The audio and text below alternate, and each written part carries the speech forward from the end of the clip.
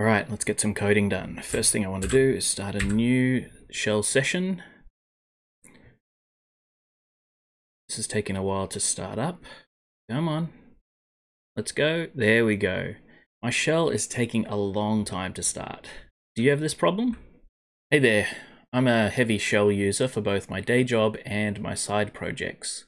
I use the ZSH shell and I've configured it to my liking. Recently, I started to get frustrated at how long the shell would take to load, causing a delay between when I opened the session and the time that I could enter a command that I wanted to run. The previous intro was a bit of an exaggeration, but you can imagine how frustrating it can be, opening a shell multiple times per day and having to wait before getting to move on to the next command or task that I want to run. So I have to try and fix this.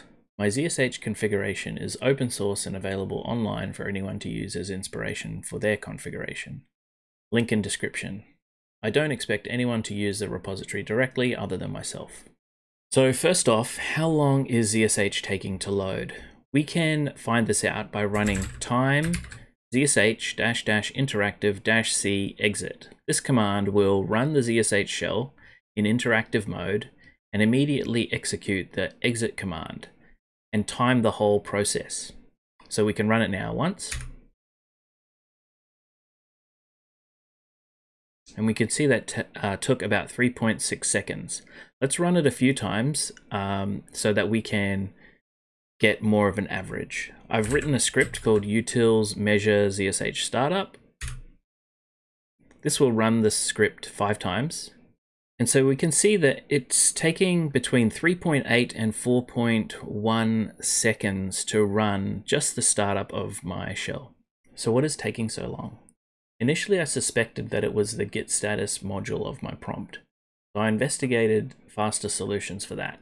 However, I stumbled across this blog post by Aaron Schuler, and it suggested that NVM was possibly the culprit. I'll talk a little bit about what NVM is in a moment, but this blog post gives us a way to profile our ZSH configuration and tell us how long each part of it takes. So let's add the profiling commands to my ZSH configuration and see what it tells us. We need to edit my ZSH RC file. And the very first line, we need to say zmod load zsh z profile, and then the very last line of the file, we need to say z profile. We'll save that and quit. And what we'll do is we'll run the time command because we just want to see the output once. So we'll run this again. It's going to take between 3.8 and 4 seconds to run.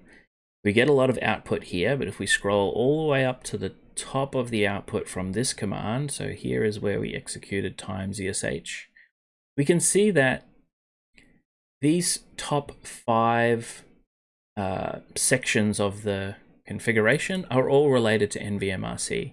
This is how long each one took. So just this load NVMRC took 1.1 seconds, and then 500 milliseconds, 400 milliseconds, so on and so forth. So the problem in my configuration is definitely NVM. So what is NVM? NVM stands for Node Version Manager, and this is a pretty valuable piece of software that allows me and other developers that run Node.js projects to ensure that we have the correct version of Node.js running for that particular project. So I've been using NVM for a long time. I've also configured it in a way so that it runs every time I change directory inside my shell. So it will check if the directory that I'm changing into has a NVMRC file specifying the version of Node that is required in that directory. Let's have a look at my configuration to see what it's doing regarding NVM.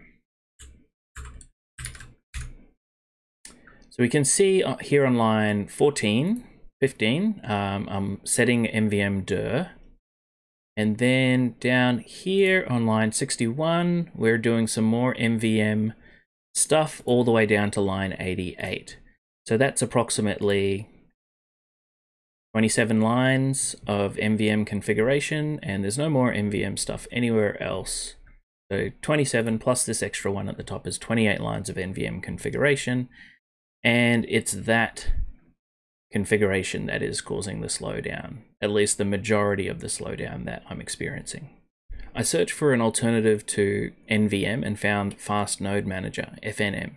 I installed and configured Fast Node Manager as instructed on the GitHub page here. So for Mac OS, I used brew, so brew install FNM.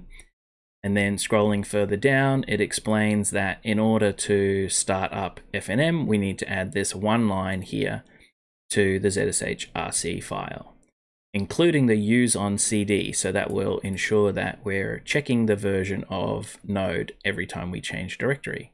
So let's see how long ZSH takes to start up now. I'm going to run the same measure ZSH startup script. It will run 5 times. My configuration has been updated to remove the NVM configuration and add the one line that is the FNM configuration. We can see now it's taking 0.7 seconds to run over the 5 times. So we can see that we've gone from basically 4 seconds to 0.7 seconds. There's still some improvement that we can make here, but this is a big jump in the performance of this shell startup. And I also want to call out how simple the configuration is for FNM. It's just a single line versus the 28 lines that I had in my previous configuration. So that's how I sped up my shell startup. I hope it helps you too.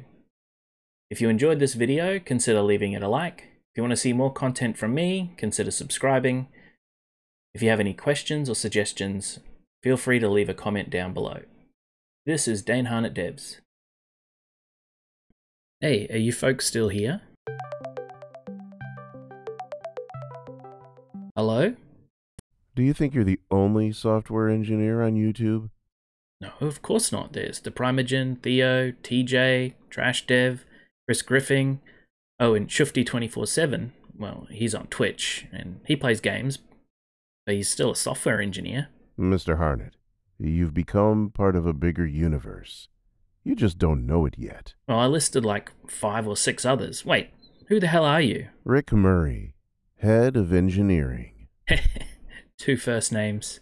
I'm here to talk to you about the subscriber initiative.